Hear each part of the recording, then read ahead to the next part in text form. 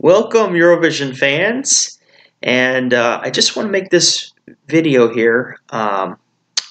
Today's my birthday, so I had one of the coolest things that's ever happened to me, and that's my reaction video was shown on live TV in Israel for my reaction to Kobi Marimi's Home. So thank you so much for bringing that to my attention. You know who you are. I appreciate it. I don't know if you want your name out or not, but I appreciate you so much for sending me the link to this and letting me know that this exists, because that was pretty awesome. It was a heartfelt reaction.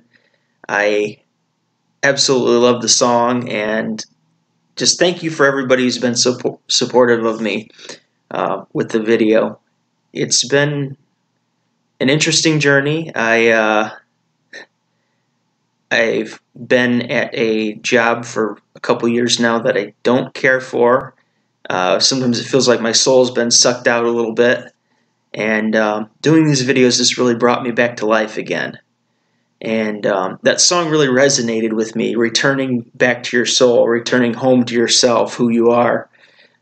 Just a lot of parallel things. And it's funny, I keep hearing more about Kobi, and he struggled with weight growing up. I struggled with weight growing up. I struggled with confidence like crazy.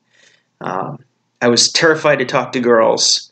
I've got stories there. I was always overweight and then losing weight and overweight. I had a bit of an eating disorder type thing that nobody knows about. This is actually the first time I'm ever bringing it up, with the exception to a couple people. Maybe someday I'll talk about that. Coming on screen was one of the hardest things that I've ever done in my life. Getting out here and putting myself on video, because I grew up without self-confidence most of the time. I've always been smart. I've always tested at a very high level. But I never had faith or confidence in myself, and that stems back from when I was a child. So today, on my birthday, this is really special to kind of have my reaction appreciated, and having the reviews be appreciated by the people. I don't always get it right. I'm trying to figure out how to communicate better sometimes. I do make mistakes. I do come off as an asshole sometimes. I try to be truthful always, but there's being truthful and being an asshole, and I'm trying to merge the two so I can still be truthful but not be, a terrible person in the meantime. But yeah, I want to get in here and look at this video and share it with everybody. Some of the reactors.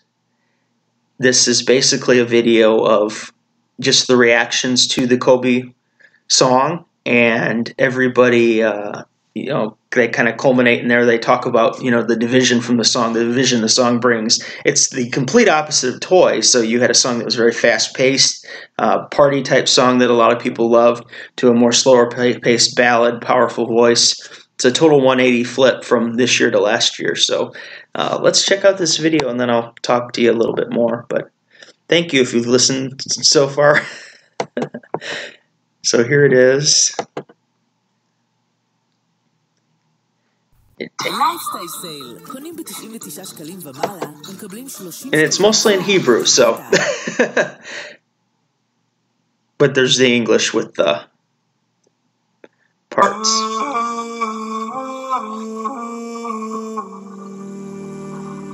כמעט יממה אחרי חשיפת השיר הישראלי לאירוויזיון, מעריצי התחרות בעולם מתרגשים מההוא של קובי מרימי. That was incredible. So weird watching myself. I kind of hate Shady Shay. I love his channel. The emotion, I feel the impact. תראה, אתה מוציא שיר ואתה לא יודע איך יקבלו אותו. הדעות חלוקות ואתה מוכן לכל דעה, אבל כשזה עובד זה שווה את הכל. אבל דווקא דעותיו של הקהל הישראלי חלוקות. יש לו קול מאוד מאוד מיוחד לקובי, אבל זה לא משהו שאתה מצפה לראות אותו, זה לא משהו שונה ממה שהיה עד היום, מאוד מאוד ישן. מדובר בבן אדם שהוא שחקן. וכל הכוח של השיר והעוצמה, כנראה אנחנו נראה את זה על הבמה. טוב מאוד שיש דעות מנוגדות ושיש חילוקי דעות. אני חושב אבל שבואו נתרכז באנרגיות חיוביות. יש לנו שיר נהדר ומרגש עם מבצע מרגש ונהדר, ונשלח אנרגיות חיוביות שיביא את הכבוד הראוי למדינה. Just so good. I absolutely love this song. בשנה שעברה בזמן הזה, כששמעו בהתחלת השיר, אמרו מה זה תרנגולות, מה זה הבושות, מה אנחנו שולחים, אבל היוטיוב דיבר בשם עצמו. Shady Shay again. He did so good. I like his reaction. So cringy.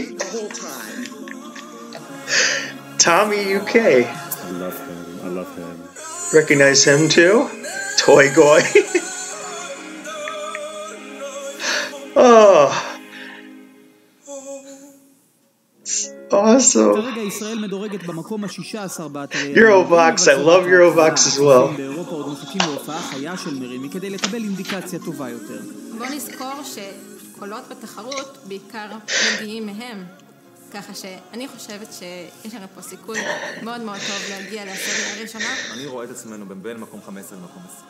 אני אהיה קצת יותר אופטימית, אני אגיד בין 10 ל-15. אני רואה את ישראל בטופ 5. אופטימית. השופטים יצביעו לנו, השופטים יצביעו. Top 5.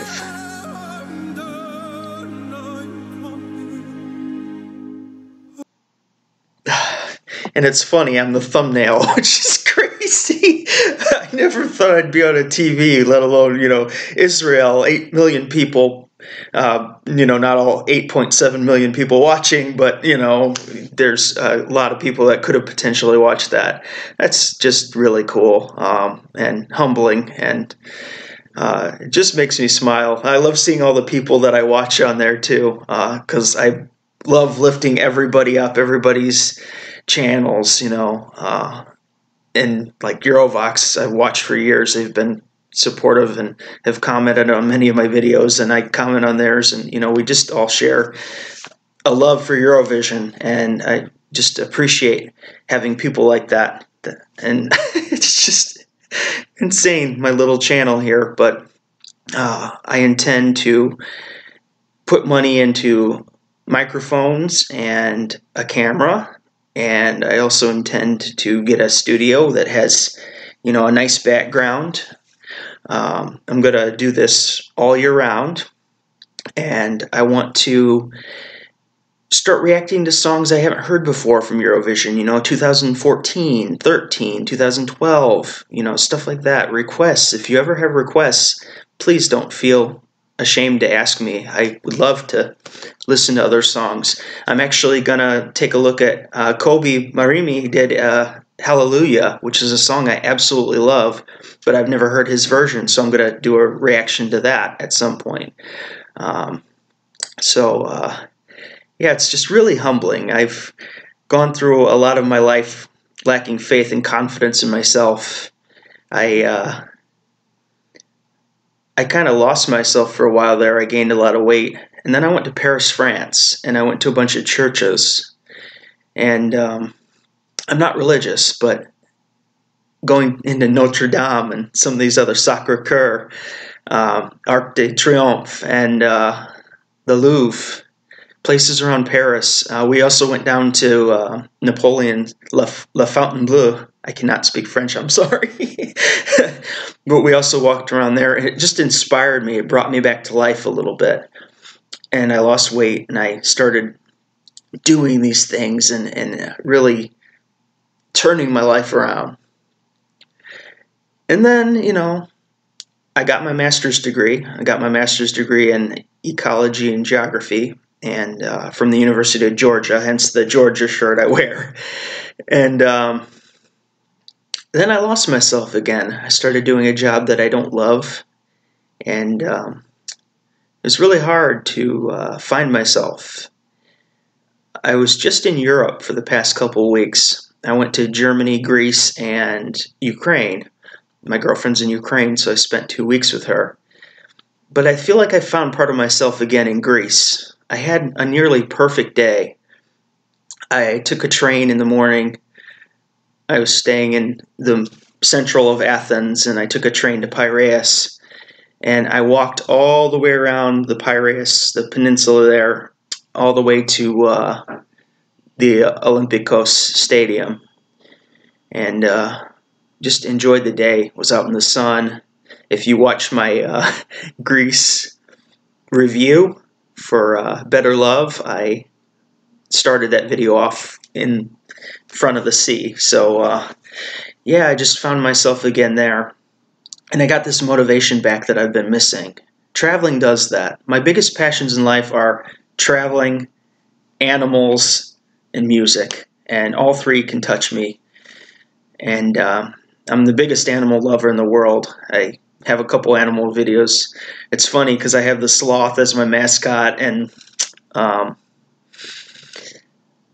those pictures I took all those pictures that I use of the sloths. I was in Colombia, and those are all my pictures, and that's what I used to start the channel with.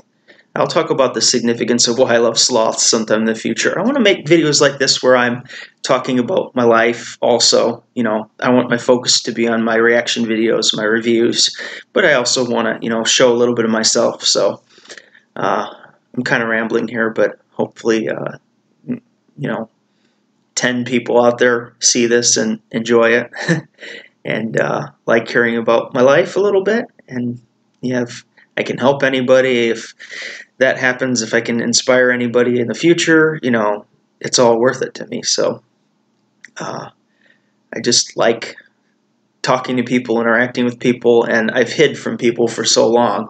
So this YouTube channel is a way to branch out again, open up my heart again, because I guess I just got to the point where I was so tired of dealing with the bad people that I also shied away from the good people. And you know, that's a place that nobody ever wants to be. But I'm so happy right now. I was telling my girlfriend how happy I am that I started doing this again, and really I'm putting my focus and energy into these videos. I'm going to work. I'm working on videos. A lot of times I'm falling asleep making videos. So yeah, this one's a little rambly. If you stick around this long, you're a champion. So if you could, please, my biggest favor to you, please, well, you can comment it on this video. That's okay too. Can you please give me your top 10s? Because I want to make a cumulative top 10 list. I have 20 top 10s already, so I'm pretty happy about that. My goal is 1,000. I know that's lofty, but we also got a lot of time. If you don't have a top 10 yet, that's okay. We've got plenty of time. Just get it to me before April 30th. And May 1st, I will have a premiere of your top 10s, and we will have a Lethargic Sloth channel champion for Eurovision 2019. I'll make it my banner where that beluga whale is. So, okay. Thank you so much. Thank you. I'm going to continue making videos. Yes, it's my birthday, but this is what I'm happy and passionate doing. So I'm happy to work on my birthday. So for now, Lethargic Sloth, if I can find the right button, which is here somewhere, Lethargic Sloth, out.